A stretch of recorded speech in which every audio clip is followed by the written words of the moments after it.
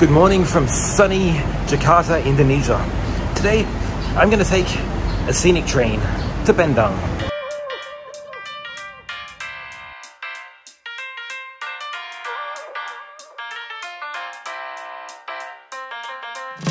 We start our journey today at Jakarta's Gambir station, where most long-distance trains depart.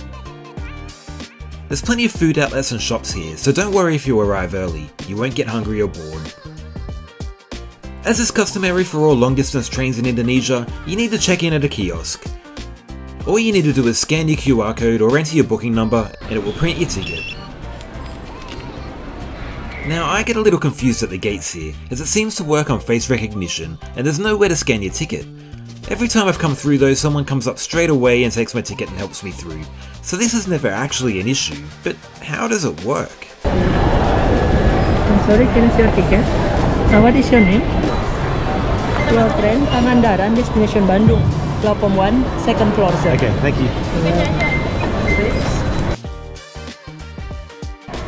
Easy, have my ticket.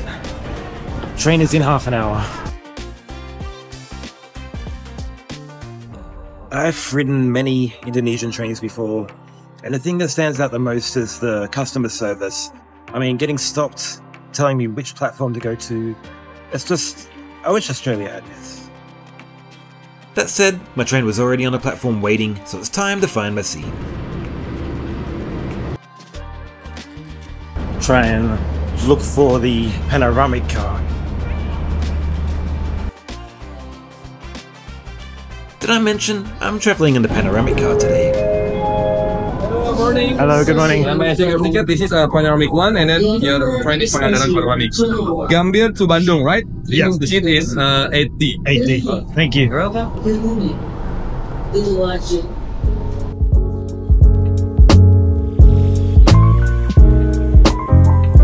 As you can see, the Panoramic car has big windows all over, so you can maximise your view along the way.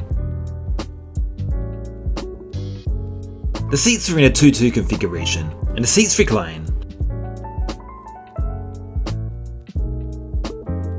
There's a footstool and power outlet in front, and a tray table that comes out of the armrest, which you will need straight away, because they're bringing us a little breakfast treat, as well as bottled water, all before we've left for our on-time departure.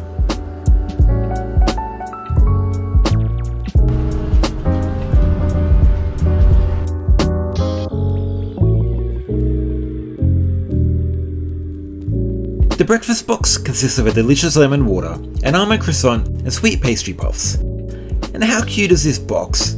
I love this quote.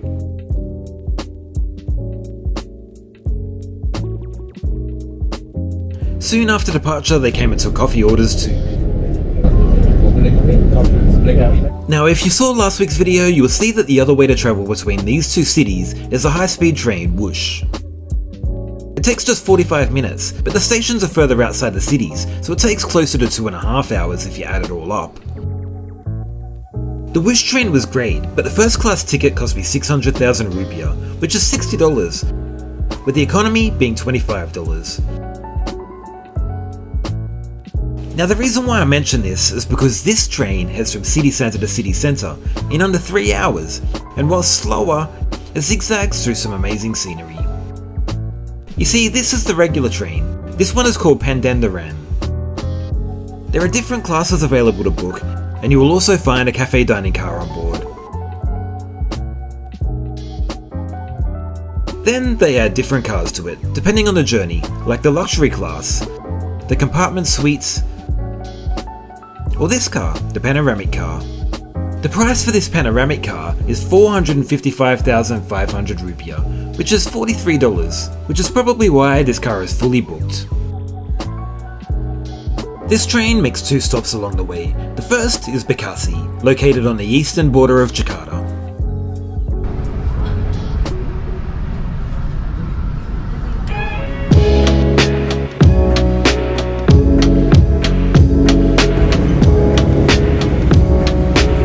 After Bekasi, we leave the city landscape behind and watch some famous train guy riding Indonesian trains on the TV. There's no need to watch though, as outside the view is about to change drastically, and I know how awesome these trains are.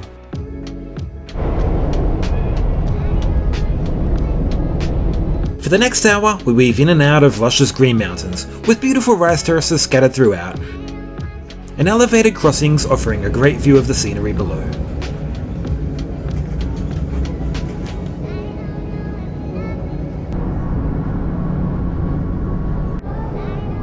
The staff also give commentary on the way, so you don't miss out on anything important, though sometimes it is a little difficult to hear. With 100 meters from the bottom of the Cisomang River, is described as the highest railway bridge is. Oh, and look, Michael Patillo has been replaced by Coldplay, which is a good segue into the toilet. The toilet's quite spacious, very clean, and has all the mod cons. And there's both a regular toilet and a urinal, which I've never seen on a train before. I guess this could come in handy if you want to share the experience with someone else. That's a thumbs up for me.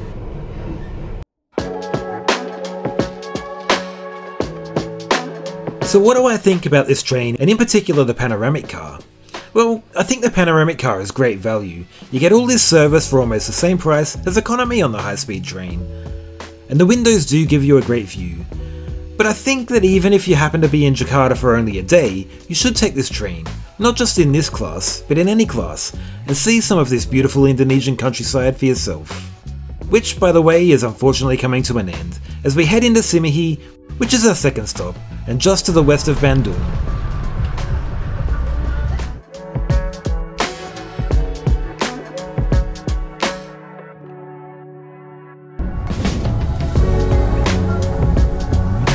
The last part of the journey sees us heading back into civilization as we make our way into our final destination, Bandung Station.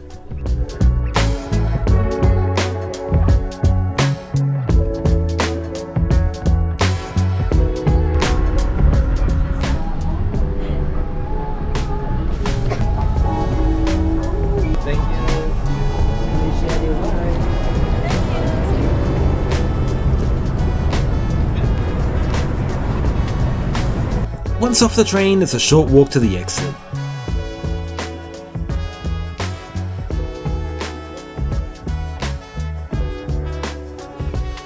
There's plenty of seating here, as well as a lot of eateries if you still need something to eat before grabbing a taxi or a rideshare, which you'll find from the front of the station.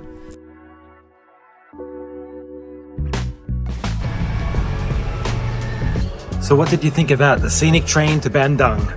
Did you take it? I enjoyed it. I hope you enjoyed today's video. Please remember to like and subscribe. It means a lot. Thanks for watching.